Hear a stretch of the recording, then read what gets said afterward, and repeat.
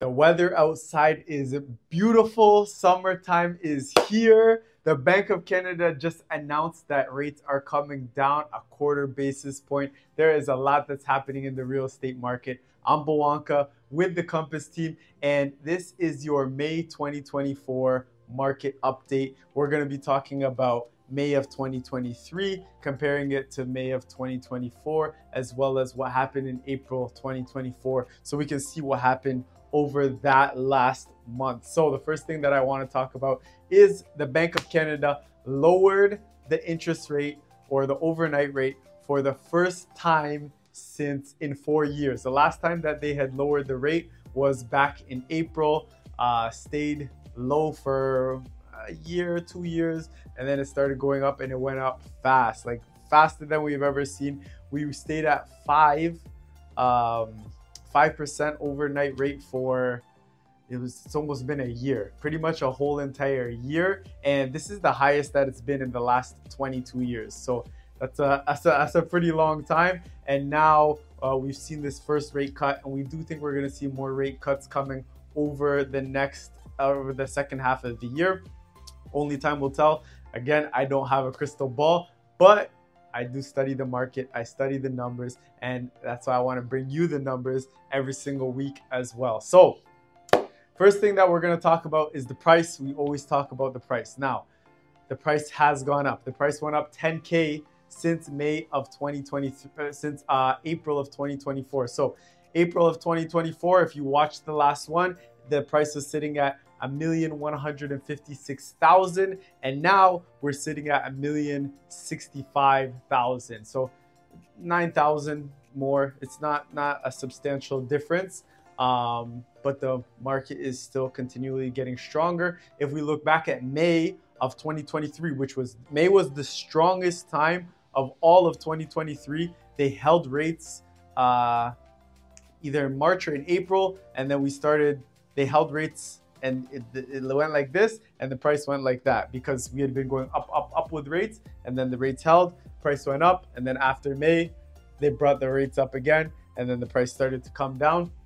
So this is what happens. As rates come down, price goes up, right? They held the rates for the last year, and since January, rates have been going up as well.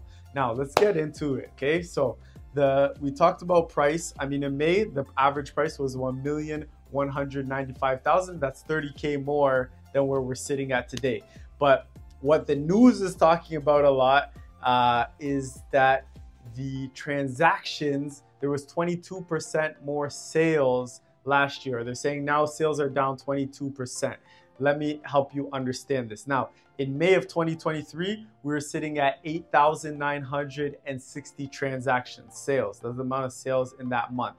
In May of 2024, we're sitting at 7,000, just over 7,000.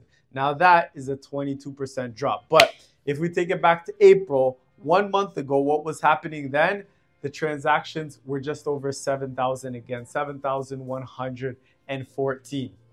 Now, let's take it to the new listings. New listing meaning what's coming onto the market, and we did see a big jump. So in April of 2024, we were just under 17,000, and in May, now we're at 18,612. So we did see more new listings. The amount of transactions was the same. And even when we talk about the days on market, the days on market in May of 2024 was 28 days. In April of 2024 was 28 days. But if we take it back to May, that was 20 days on market. So you can see there's a big difference there. In May, the months of inventory was a lot lower. There was just the supply was lower and the demand was higher, and rates were holding, and people who had been sitting on the fence for a while, they wanted to get in, they wanted some action, they wanted to get a place because they've been waiting for so long.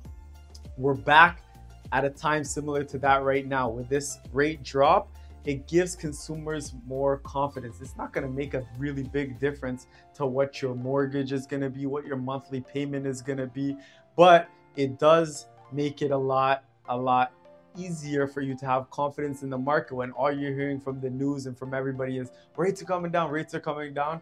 And I do think rates are going to keep coming down, but it also depends what happens with price.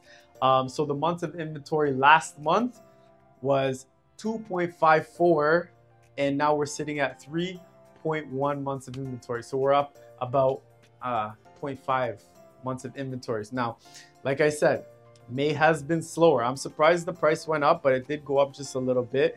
I'm surprised the transactions didn't come down because it seemed like things are slower, but it mostly has to do with all the new listings that came. There's a lot more available. The homes that are selling right now are freehold homes, homes that do not have any maintenance fee. Condos are a lot slower. We have listings right now that they're slower, and we know what they're worth, but there was not as many people in the market. So if you're a buyer and you're looking at a condo, either condo townhouse or just a regular condo, you can get an amazing deal right now. Just because there's so much that's available. But you have to be in the market, you have to be putting in offers, you have to know why people are trying to sell, and that's where you're going to be able to find a great deal. Even if you're a buyer and you're looking at a freehold detached, the way that the market is, it's better to get something now than wait a little bit longer, because what I do predict is that prices are going to be going higher. Again, I don't have a crystal ball, but we do study everything that's happening in the market. So this is your market update for May of 2024. If you have any questions, concerns, comments, can you give us a thumbs up? Give us a thumbs up. But if you do have any questions, always feel free to reach out. I'm Bawanka with the Compass team. You can reach out to me or anybody else on the team. And I'll see you next month with some new updates on what's going on in the market.